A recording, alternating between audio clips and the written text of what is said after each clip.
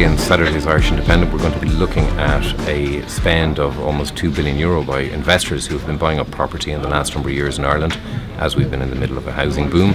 A lot of the property is in obviously our major cities where demand is highest, but it's across pretty much all counties as well. And we've looked at the property price register to see these sales of multiple units on the same day. In this week's review, we have a special report from Nepal, a year after the catastrophic earthquake which claimed 9,000 lives and made 2 million people homeless.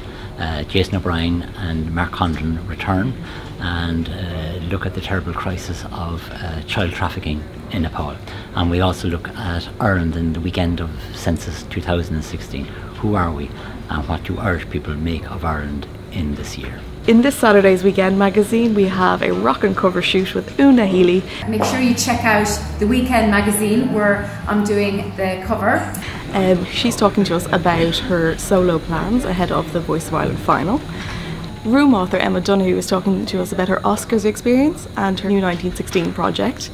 Cook Sheila Kiley shares her recipes for cooking for teenagers, feeding hungry teenagers. She has 6 at home, so she knows what she's talking about. So as the new series of Game of Thrones kicks off, we bring you a travel guide of Ireland's best film locations, some of which you may recognise already. It's really exciting.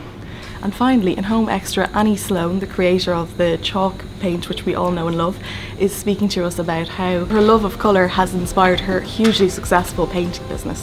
Saturday's Irish Independent. It's your weekend.